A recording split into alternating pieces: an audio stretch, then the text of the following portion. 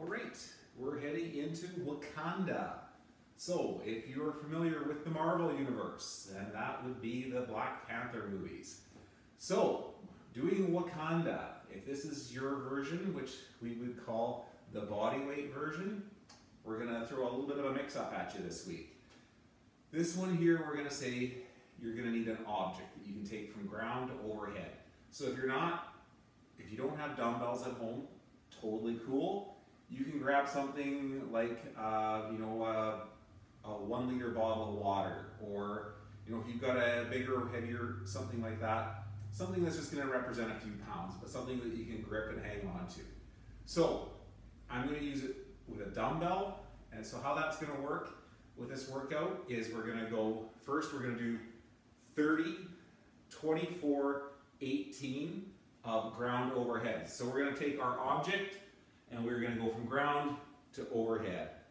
This, you can stop here and pause at your shoulder and go here. It's entirely your choice. It's ground to overhead.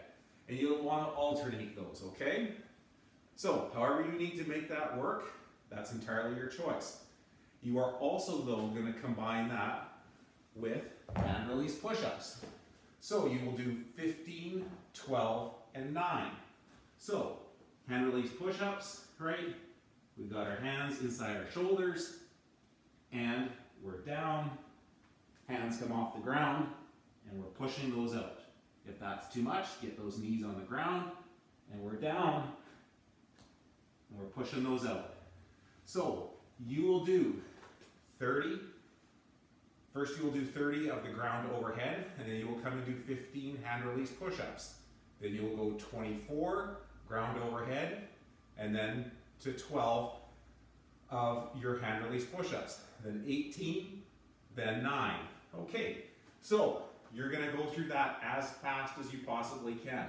At that point, you are gonna rest for 3 minutes. So that is your chance for your body to recover. That's your chance to rest, because we're gonna go right back into that now, and we're gonna do those same movements. But this time we're gonna change our rep counts. So on our second round, we will go 24, 18, 12. So then that would be 12, 9, 6. Same movements, right? So we're gonna grab that dumbbell or our bottle of water. We're gonna here, we're gonna get it overhead, or we're gonna go in one motion, entirely your choice, and right back into those hand release push-ups. So you can see the first one, there's more reps. You'll get a rest, and then you'll get a chance to recover and go right back into those reps. Your goal here is to get faster your second round after you've recovered, obviously. Your score at the end of this is the total time it takes to complete this workout, less your 3-minute rest. So have fun with that, push your pace. I know you don't normally necessarily grab a dumbbell or something like that, but I know you've got it in you this week. Have fun.